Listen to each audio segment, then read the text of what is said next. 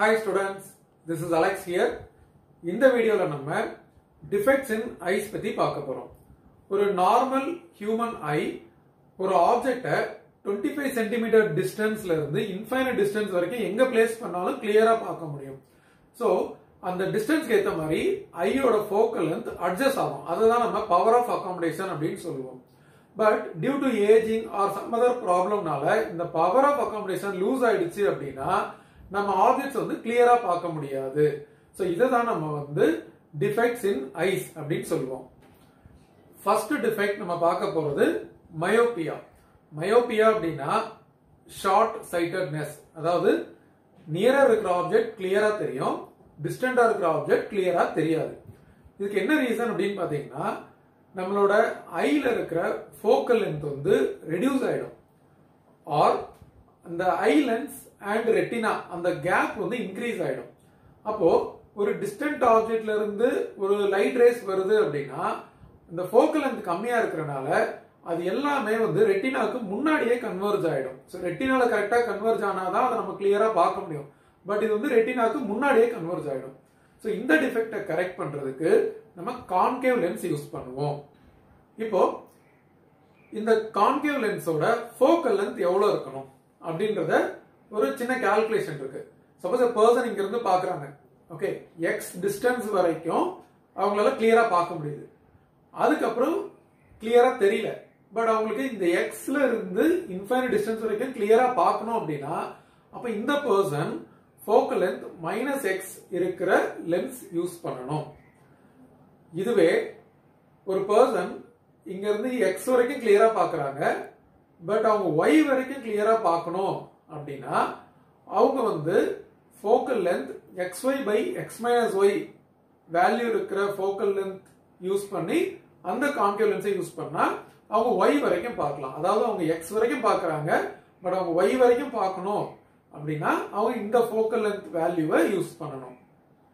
Next defect hypermetropia. இந்த defect வந்து நம்ம லாங் சைட்டட்னஸ் அப்படின்னு சொல்லுவோம். அதாவது டிஸ்டன்ட் ஆப்ஜெக்ட் கிளியரா தெரியும், நியரர் ஆப்ஜெக்ட்ஸ் கிளியரா தெரியாது. இது ஏன் அப்படின்னா ஷார்டனிங் ஆஃப் ஐபால், அந்த ஐபால் வந்து சின்னதாயிடும். அப்போ லென்ஸுக்கும் ரெட்டினாக்கும் இருக்கிற டிஸ்டன்ஸ் வந்து கம்மியாயிடும். அதர்வைஸ் ஃபோக்கல் லென்த் இன்க்ரீஸ் ஆயிடும் அப்படின்னு நம்ம சொல்லலாம். இப்போ ஒரு லைட் வந்து ஃப்ரம் த நியரர் ஆப்ஜெக்ட் வருது அப்படின்னா அது கன்வர்ஜ் ஆகுறது ரெட்டினால கன்வர்ஜ் ஆகாம ரெட்டினாக்கு பின்னாடி கன்வர்ஜ் ஆகும். ஸோ அதனால நமக்கு கிளியரா பார்க்க முடியாது. ஸோ இந்த டிஃபெக்டை கரெக்ட் பண்றதுக்கு நம்ம வந்து கான்வெக்ஸ் லென்ஸ் யூஸ் பண்ணணும். இப்போ கான்வெக்ஸ் லென்ஸோட ஃபோக்கல் லென்த் எவ்வளவு இருக்கணும் அப்படின்னு பாத்தீங்கன்னா சப்போஸ் பர்சன் இங்க இருந்து ஒரு ஆப்ஜெக்டை பாக்குறாங்க, ஒரு பர்டிகுலர் டிஸ்டன்ஸ் d இது வரைக்கும் கிளியரா தெரியல, பட் இதை தாண்டி கிளியரா தெரியுது.